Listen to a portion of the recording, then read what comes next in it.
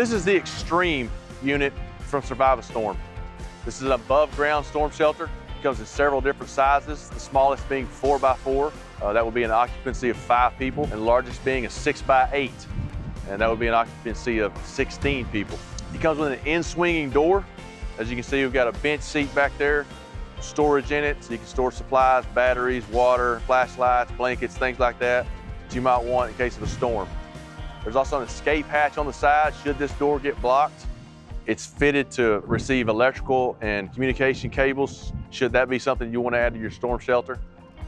This unit bolts down to the slab of your home or shop, or it can just be outside on the slab on its own. It's ready to go outdoors. All the Survive a Storm units are rated to withstand an F5 tornado. Those are winds in excess of 250 miles an hour, all American made steel. This unit is also ballistic rated.